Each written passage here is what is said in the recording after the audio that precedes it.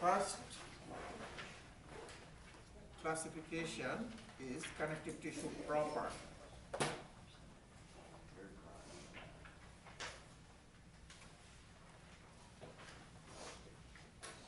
This is the main type, okay?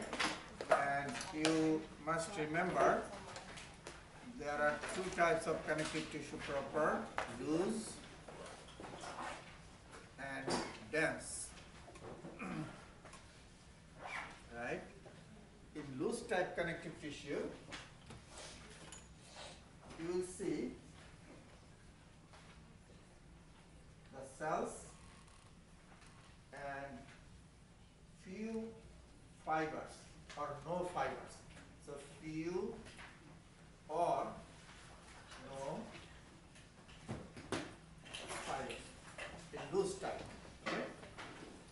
That's why it is loose, soft, because of less or no fiber. Dense type connective tissue has plenty of fibers, and the fibers are heavily packed together. So almost no space in between the fibers. So the fibers are densely packed together, bundled together. So that's why it is dense.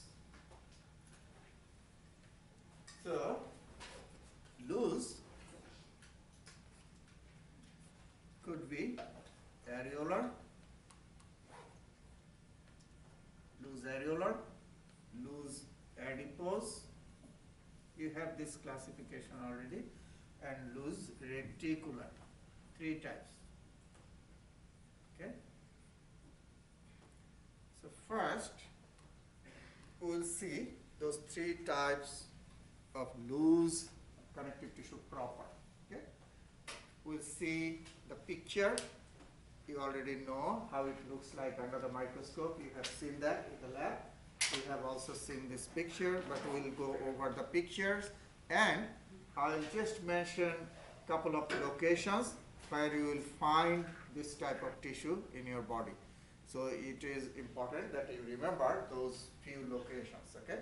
I'll not mention many, just the important locations. So this is the picture of loose areolar. In loose areolar, you have fibroblasts. Those are the cells, main type, and two types of fibers. Those red fibers, you see, they often bundle together. Those are collagen fibers, and thin, dark, hair-like fibers, those are elastic fibers.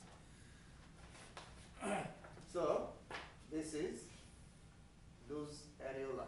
Now, where in your body you have loose areolar? One location is around the blood vessels, around your arteries, veins, and capillaries. Just in one word, around that word, blood vessels. Okay? You see, this is loose type connective tissue around the blood vessel. How it helps? Because you know blood vessels, particularly the capillary wall, is very thin. Okay? Capillary wall is what? Very thin. Now, loose areolar tissue provides cushion. So if I press my tissue somewhere in the body, or if you get pressed or squeezed, what can happen? Those blood vessels get some space around to move. Make sense? Because areolar is surrounding them. So it gets some space to move, right? Otherwise it will get crushed. Make sense? So it's a protection. Under the epithelial tissue, you must remember every time I draw or we see that epithelial tissue, for example, this is simple columnar, we draw a line underneath. What is this? This is a connective tissue. This is epithelial tissue, right? So this connective tissue is loose areolar type connective tissue under the epithelium or epithelial tissue. So it supports the epithelial tissue. You must remember in last class I mentioned that epithelial tissue is avascular, no blood vessel is there, but blood vessel is in underlying connective tissue. Remember that? By diffusion, they get nutrition and oxygen, right? So this underlying connective tissue is areolar. Make sense? That is called lamina propria. You see the picture in the left side, bottom, lamina propria. Okay. Then, just remember those two locations around the blood vessels and under the epithelium or epithelial tissue.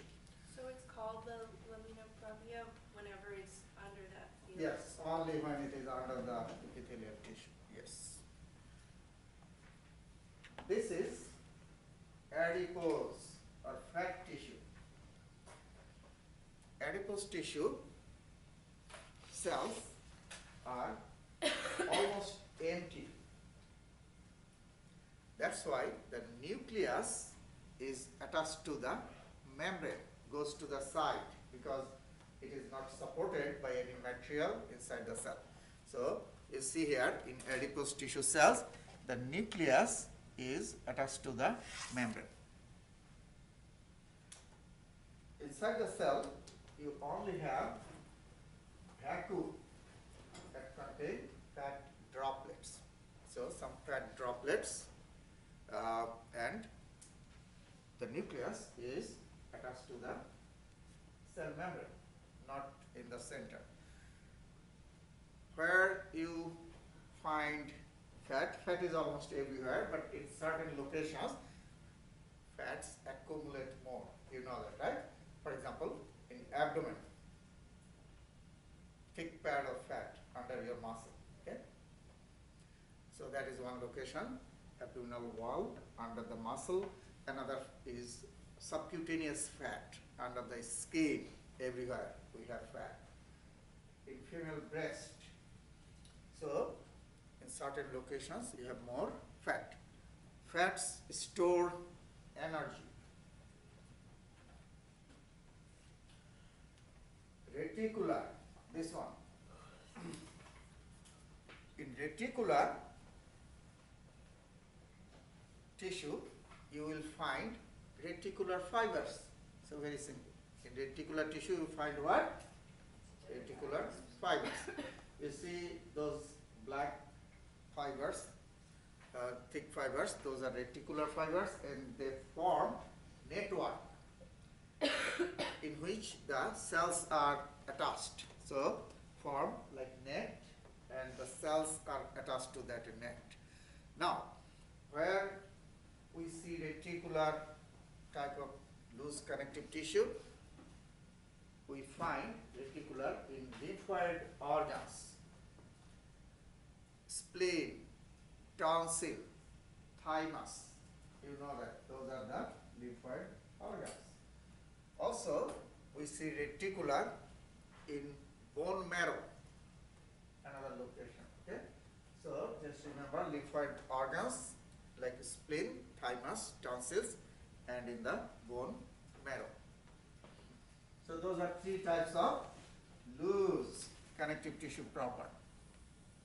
How they look like and important locations. Now we'll see dense. Two types of dense regular and dense irregular. Okay. Why one type is regular? Because if you see the fibers, all fibers are running in same direction. So this is regular, right? And in irregular, you see a bundle of fibers going in one direction, another bundle of fibers going in a different direction. So, like bundle of fibers running in different directions. So this is irregular. This is regular. Makes sense, right? irregular. But in both cases, the fibers are heavily packed, densely packed. So the structure is hard or soft? What do you think? Hard, right? While you have more fibers, that structure is tough, right? More fibers make the structure tough. You know, the clothes, right? If you see a piece of cloth that has less fiber, it is not tough, right? But if it has densely the fibers are present or threads are present, it is tough. So, dense regular, dense irregular, both are tough tissue. Regular, where you will find, first let's say this is dense regular. You see all fibers are going to same direction. They could be wavy like this, but all of them are like this. Fibroblasts are the cells and collagen fibers are the fibers. So, fibroblasts and collagen fibers. Dense regular is found in tendons, ligaments. Just remember those two locations, tendons and ligaments. Then go to dense irregular. You see the bundle of fibers are running in different directions, where you will find dense irregular capsules around the joints. You know, joints have capsules. So capsules of the joint. Number 2, dermis of the skin. Skin has 2 layers. Epidermis is the outer layer and dermis is the inner layer. So dermis of the skin is formed by dense irregular. Okay? You said the dermis and then what was it, the capsules? Capsules of the joints, yes. Make sense? Okay. So we are done with connective tissue proper. Then you know that we have cartilages.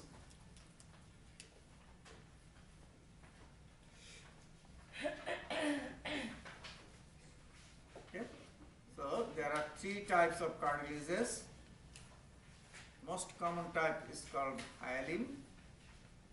Okay, hyaline cartilage is the most common, most abundant. Another type is elastic and fibro cartilage. So those are 3 types of cartilages. Make sense?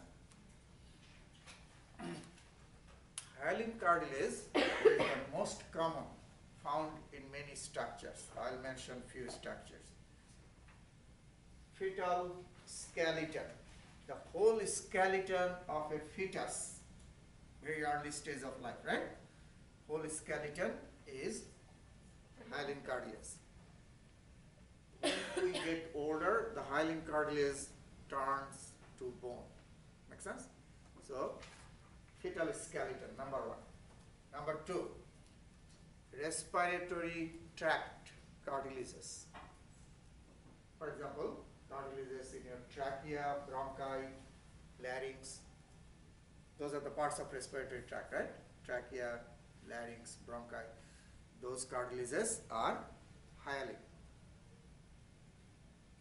Costal cartilages. These are called costal cartilages attached to the ribs. These are hyaline cartilages. They're called coastal? Yeah, C-O-S-T-A-L. Cartilages. C-O-S-T-A-L. Okay? Attached to the ribs. Articular cartilages. Articular means what? Articular means what? You should, all of you should. Articulation. You articulate the words to make sentence, right? Have you learned that? Articulate the words to make a sentence. What is articulation? Joining. Right? So joints. Wow. I found this one good. Oh yeah. Okay, anyway. So, you know, Articular cartilage means joint cartilages, right? In the joints, you have cartilages. So, all those are what type of cartilage? Hyaline cartilage, right? All those are hyaline cartilage. Then, elastic cartilage. Where you will find the elastic cartilage? Elastic cartilage is present in only few structures where you have elasticity in those structures. For example, ear, it has elasticity, right? You can change the shape easily, but when you remove the pressure, it goes back to its actual shape. Make sense? That is elasticity. So, ear and epiglottis. Ear and epiglottis both start with E. E, elastic cartilage, ear, epiglottis. Make sense? So, those structures have flexibility or elasticity. So your ear, and what was the other thing you said? Epiglottis. Do you know epiglottis? Inside the larynx? Okay. Now, fibrocartilage. Where you will find fibrocartilage? This one.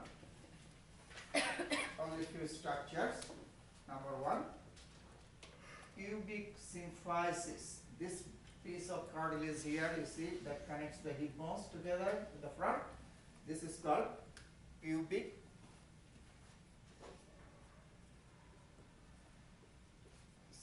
symphysis.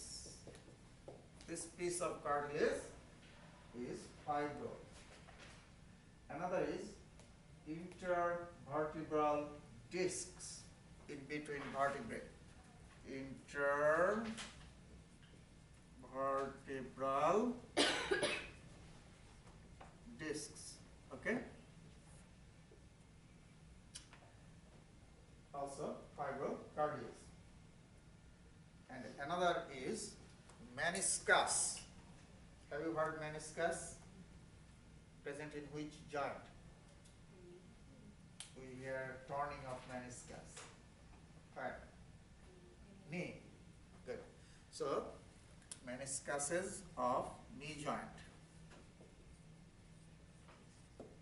So, these structures are formed by fibrocartilage. Okay?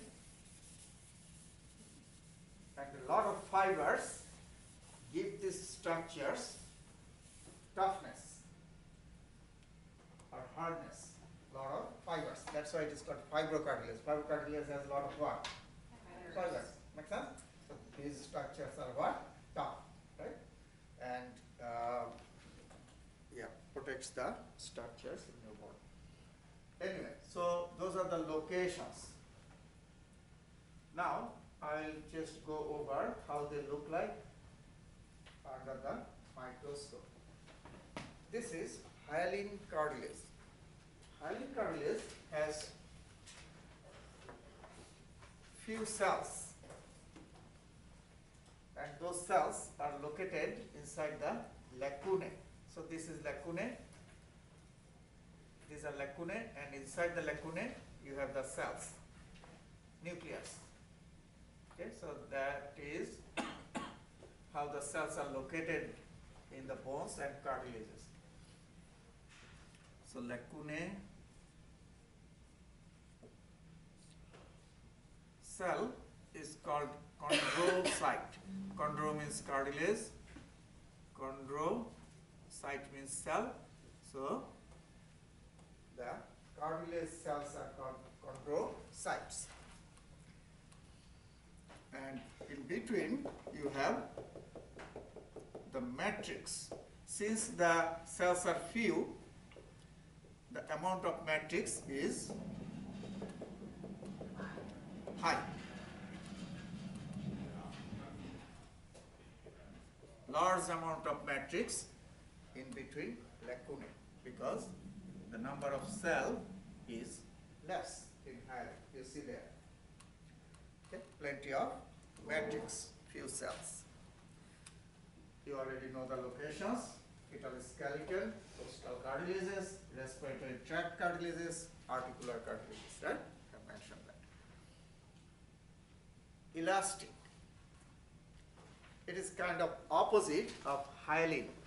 In elastic, you see more cells. Here in hyaline, you had what? Few cells, right? But in elastic, you have what? More cells. So, you have lot of cells. That means what? Matrix is more or less? Less. Right? So, less matrix. Make sense? So, opposite. And in hyaline, you didn't see any fibers. But here, you have elastic fibers. You already know elastic fibers. So, see the picture, elastic fibers.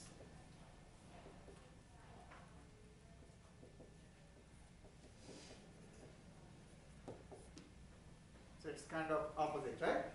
More cells, small amount of ground substance, and fibers are present. What kind of fibers? Elastic, because what kind of cartilage is it? Elastic, so elastic fibers, right?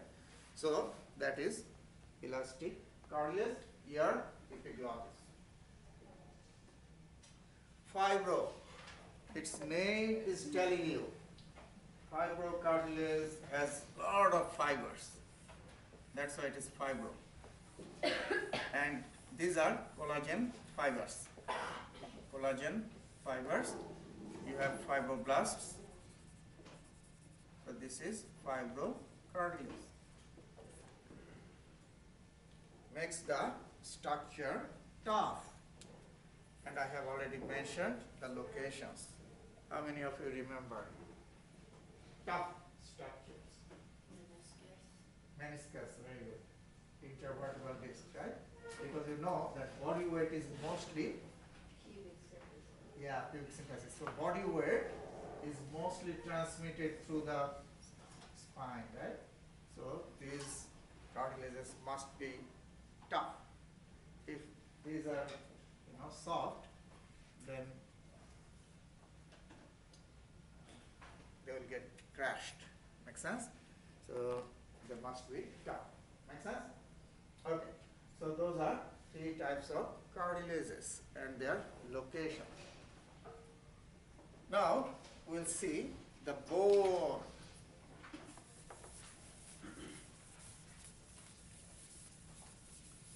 Two types of bones are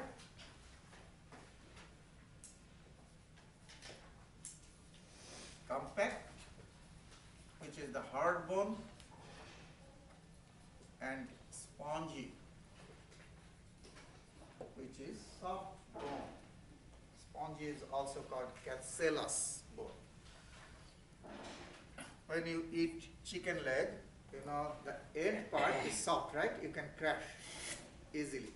The middle part, shaft part is hard, right? Because at the end you have spongy bone. That's why it is soft, right?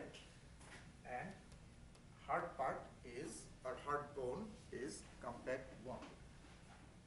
If you see the structure, microscopic structure of a compact bone, you will see round structures.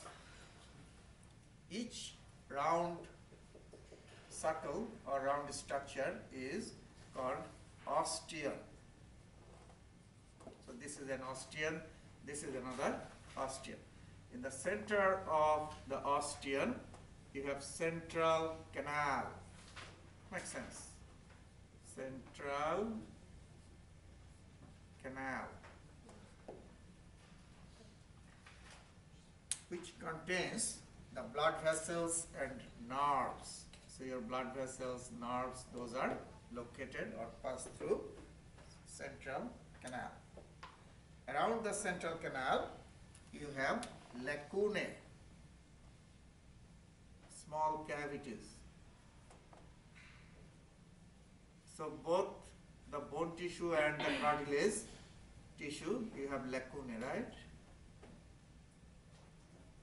And inside the lacunae, you have the bone cells, right?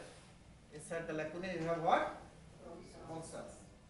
So, the bone cells are called osteocytes. Osteo means bone. Cartilage cells are called chondrocytes. Start with C. Bone cells are called osteocytes. So this is osteocyte, like tiny spider or insect, okay, sitting inside the lacunae. So I can say this is osteocyte within lacunae. Okay, so all these lacunae contain osteocyte or bone cells. Okay, and last thing, in between the lacunae you have matrix. You know that matrix is in between the cells, and in case of bone, the matrix is very hard, and that hard matrix of bone is called lamella. So lamella is the hard matrix of the bone in between lacunae, and this lamella gives the hardness to the bone. Okay, so that is the compact bone tissue under the microscope. Spongy bone doesn't have any particular shape. You will see many broken osteals inside the spongy bone, like broken pieces of osteals are here. So yes, no. Then so two types of bones, or bone tissue, compact and spongy. And the last type is fluid type connective tissue. Fluid type of connective tissue are blood and lymph. Lymph is another fluid, circulates inside the lymphatic system. Blood circulates inside the cardiovascular system, right? And lymph circulates inside what? The lymphatic system. So both belong to connective tissue. If you see blood under the microscope, you have already seen that, you will find three types of cells. Red blood cells, most of the cells are red blood cells. You see here.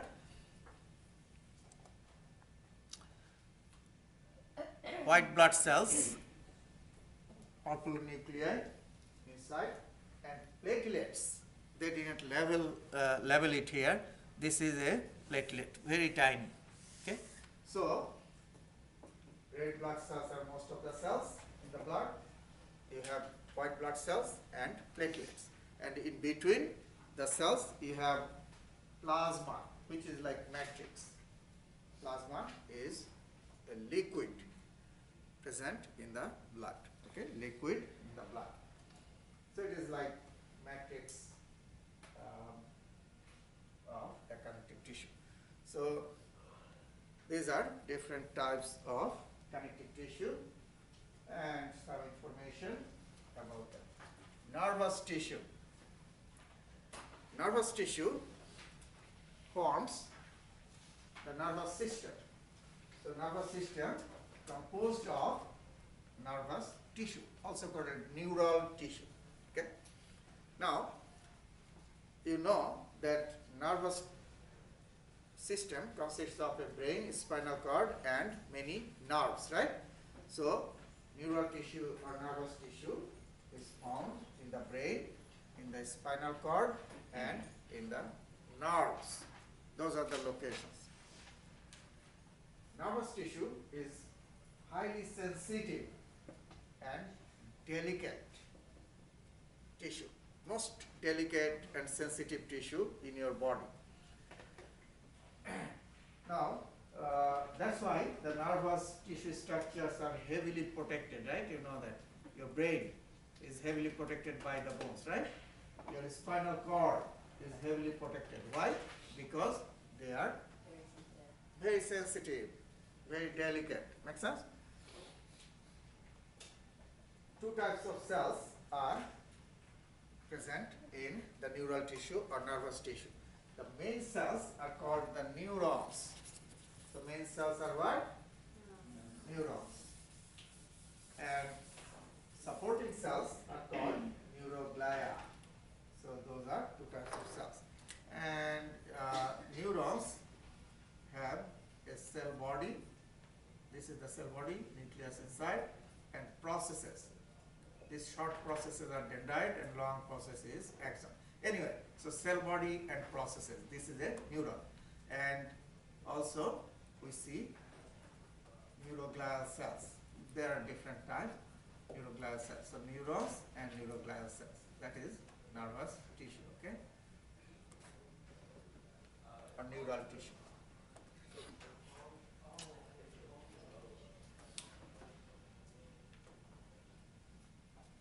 Conduction of electrical signal, you already know, right? Nervous system transmits electrical signal transmission, right? So that is the function. And nervous system is the main control system of your body, so controlling the most of the functions of the body. Controlling most of the functions of your body. This is a neural tissue. Under the microscope, you see the neurons, you see the processes, you see tiny dots. Those are the nuclei of supporting cells or neuroglial cells. Okay. Okay, so that's the neural tissue. That is easy, right? Only one. Connective tissue, so many types, right? So you have to remember more stuff. But neural tissue, just one. So that is good. Muscle. There are three types of muscle tissue: skeletal muscle tissue, cardiac muscle tissue, and smooth muscle tissue. So three types of muscles. Now, if you see a skeletal muscle tissue under the microscope, the fibers are cylindrical. So, like this, cylindrical fibers, and inside the fiber you see striations. You have seen that. So number one, cylindrical fibers. Number two, striations are present. Number three, in each fiber you have multiple nuclei. And nuclei are not in the center, attached to the membrane. That means multiple peripherally located nuclei. We say multiple peripherally, that means not centrally, nuclei. Okay? So cylindrical fibers, striations, multiple peripherally located nuclei. So that is skeletal muscle tissue. I have already mentioned in last lecture, skeletal muscles are attached to what? The bones, skeleton, right? So they help in locomotion, movement, right? Locomotion or movement, because they are attached to the skeleton. So skeletal muscle is voluntary or involuntary? How do you think? Voluntary. We can control the movement, right? As we desire. Okay. So that is skeletal. Now, if you see cardiac muscle tissue under the microscope, cardiac muscle tissue also has cylindrical fibers. So fibers are like this, cylindrical. Also striations are present. So these two things are same as skeletal. Cylindrical fibers, striations present. In case of cardiac, the striations are less clear, less clearly seen, or less prominent. In skeletal, it is very clear. But in both, striations are present. Those two things are same in cardiac and skeletal. In case of cardiac, usually a single nucleus. which is different than skeletal, right? Remember, skeletal has multiple peripherally located nuclei. So single nucleus. Sometime, occasionally we see two, but not more than that. Okay? Most of the cases, single nucleus. Another thing which is very important, in cardiac muscle tissue, you'll see intercalated discs. They connect the fibers. So this is one fiber, this is another. They are connected or attached by intercalated discs. Okay? Very important in cardiac muscle. Thick band. Okay. Another thing is present in the cardiac muscle tissue, branching. We see occasional presence of branches. So, from the side of the muscle fiber, branches arise. So, which two things are common, skeletal and cardiac? Cylindrical fibers, right? And striations. Which things are different? In skeletal, you have multiple peripherally located nuclei, right? But in case of cardiac, usually what? One. Yeah. In skeletal, no branching, right? In cardiac, you see branching. In skeletal, no intercalated disc, right? But cardiac has what? Intercalated disc. Make sense? And skeletal is what? Voluntary or involuntary? Voluntary. But cardiac is what? Involuntary. If you tell your heart, stop, it will not listen. Right? So it is involuntary, which is good or bad? Good, okay? Yeah, sometimes we think my life is useless, okay? I don't want to live, but your heart will not listen to live, right? But skeletal always follows the command.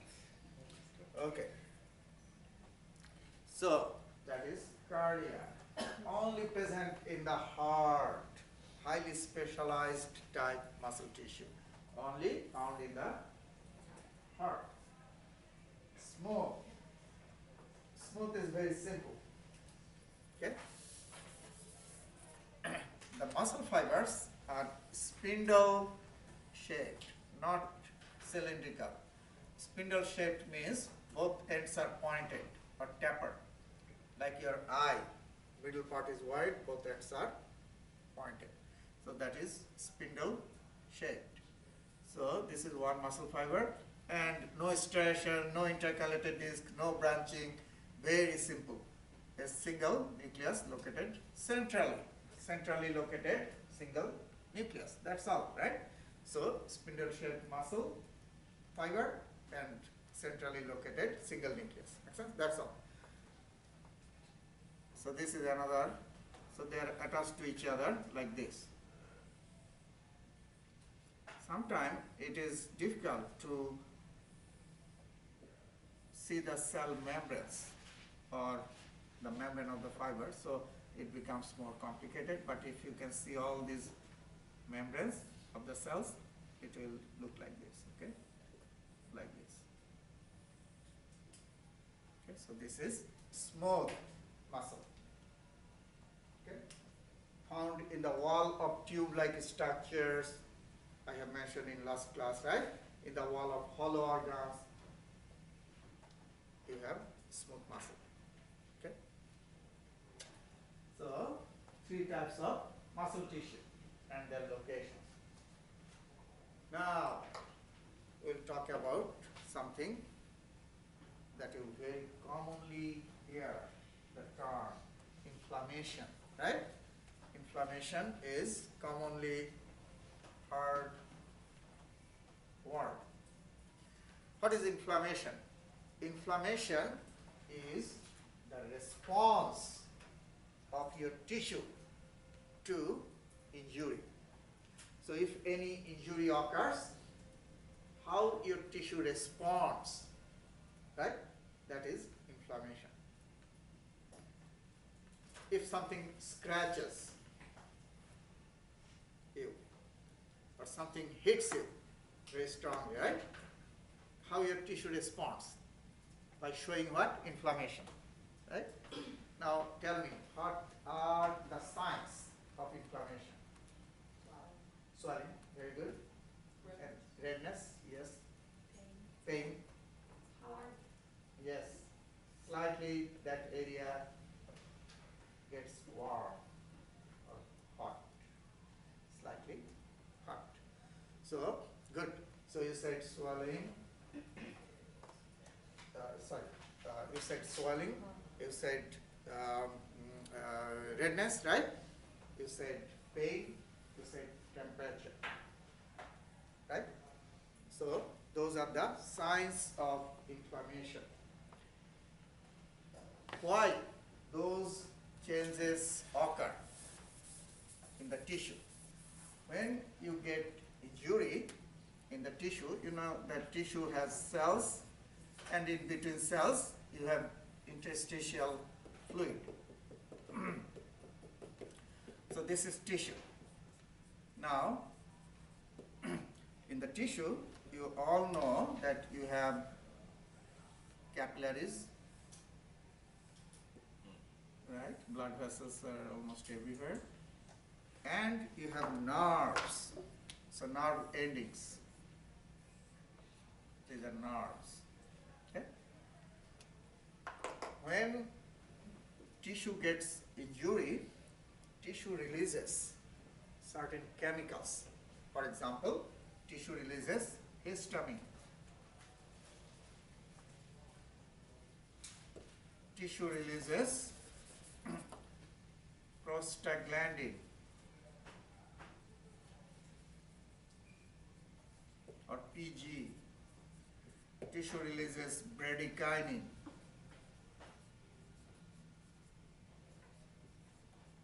Okay, so these are some chemicals released from the tissue when it gets injured. Now, histamine does what? Causes vasodilation. Dilate the capillaries. So what happens is, see, when these capillaries get dilated, look at me, this is your normal capillary size, okay? These chemicals do what? Dilate the capillary. So what will happen? More or less blood will flow here. More blood will go there, right? Because the capillaries got wider, dilated. So if more blood flows in this area than other areas, then this area will look what? Red. Because blood is red, right? If more blood flows somewhere, that area becomes, color becomes red, right? So that is the reason why we see redness. Make sense? Now you look at me. This is the capillary wall, and you must know that capillary wall has tiny holes or pores, because through the capillary wall, gas exchange, right? Nutrient exchange, chemical exchange takes place, okay? So through the capillary wall. So capillary wall has what? Many tiny holes, okay? Now this is normal tiny holes. You see here, these are normal tiny holes. Now when the capillaries get wider, the holes get what? Yeah, bigger, right? Like if you make tiny holes in a piece of rubber, okay, rubber, and expand it, what will happen? The holes will look bigger, right? Like this. So same thing, the wall has elasticity, so wall gets stressed when get dilated, right? And the holes get what? Bigger. Make sense? And fluid comes out from the blood and accumulates in the interstitial spaces. Make sense? So fluid gets out from the blood and accumulates in between the cells. So that will cause what? Swelling. Make sense? So edema, right? You know edema? Edema. Okay. So I think some of you know that. Fluid accumulates, you'll see fluid in some areas in the body. In old people, you'll see sometimes fluid accumulates in the foot. Right? Anyway, so same thing actually, swelling or edema due to accumulation of fluid. So that is another. Redness, swelling or edema. Then blood is slightly warmer than your body. Blood is what? Slightly warmer. So when more blood flows here, that area will get what? Slightly warmer. Make sense? So heat. And prostaglandin particularly, just know the chemicals stimulate the nerve endings, and that causes what? Pain.